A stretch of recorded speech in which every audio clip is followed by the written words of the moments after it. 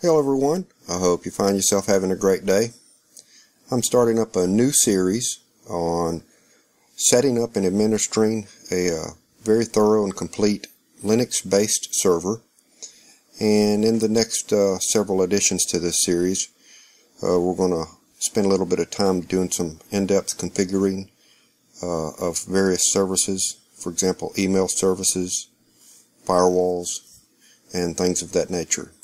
But in part one of the series, which this is, we're going to let me start by prefacing a few things of what I've got installed at this point. I have a basic 32-bit version of Linux Lite installed.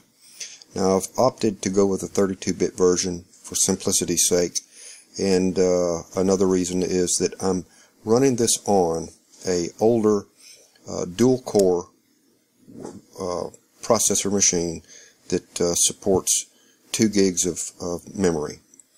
And everything I'm going to illustrate in all the future series will likewise be supported on 64-bit versions. But for simplicity's sake, my intention is that this would be something that most people can install on an old machine that they've got and run just fine and be a very powerful and server environment.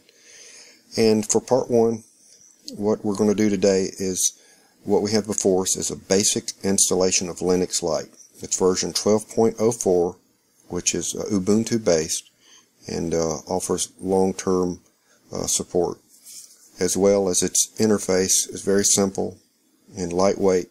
So it's going to be very resource light. It's not going to require much memory to boot up and be ready to use.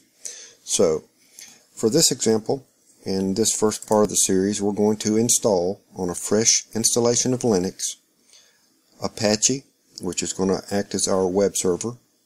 We're going to install mysql, which is going to provide us with the ability to store and create and manage data, and PHP, which is going to provide us with a very powerful backend to add a lot of functionality to web page interaction and data connectivity to our MySQL database.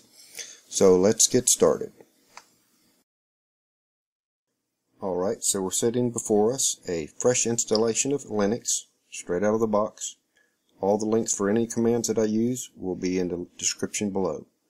We're going to start by launching a terminal, and I've got some steps. These will be in the description below. First, we're going to install Apache, which will act as our web server. We're going to begin by copying and pasting the sudo apt-get install Apache 2 command into our terminal. Just select it, right-click and copy, and then right-click and paste in our terminal and hit enter on your keyboard. You'll provide your password for your account. It will ask you to verify, continue, type Y for yes, and hit enter. At this point, it's going to download and install Apache for your web server. All these steps are relatively simple and execute rather quickly. Okay, so Apache's installed. Now we're going to move to our next series here, and we're going to install the MySQL database server. So we're going to copy this first command, select it, right-click, copy, and then right-click, paste in our terminal, and hit enter. Enter yes to continue installation. Type Y, press enter.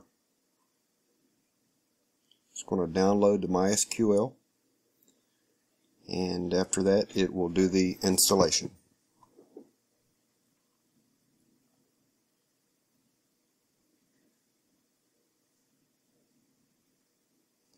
Installation, like I said earlier, goes relatively quick. It's a download that takes a little bit of additional time here. Okay, we're going to provide our password that we're going to use to connect to MySQL. This would be a password that all future connections use.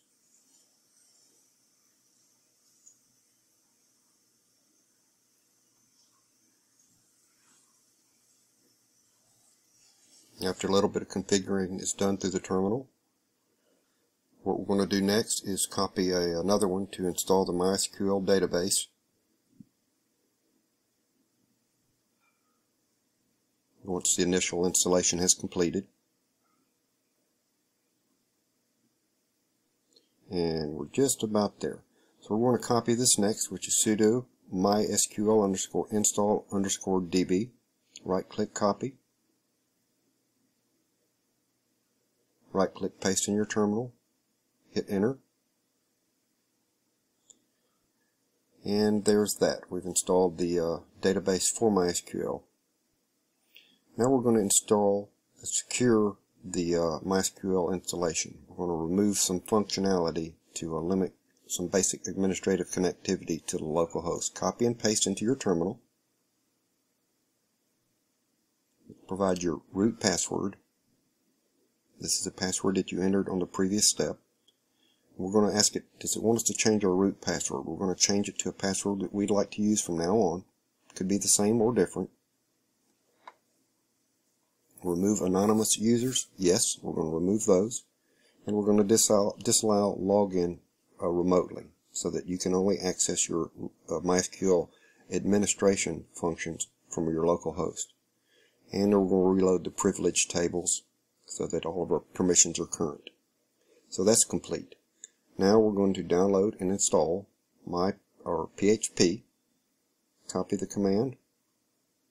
Select it, right click, copy. And then right click paste in your terminal.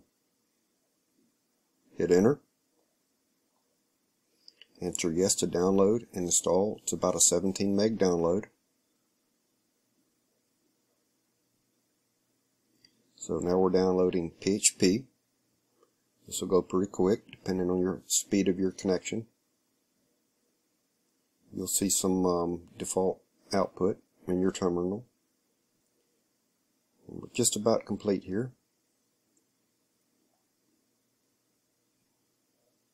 And then we'll take a look here by the following command to look at a directive that can be pasted in htaccess files to allow directory browsing or to restrict directory browsing.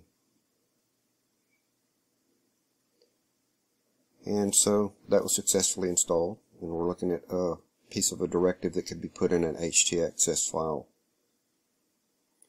So I'm going to fire up my browser now, and then we're going to go to localhost and see if we successfully installed Apache, MySQL, and PHP. And you'll go to your localhost by typing http://localhost.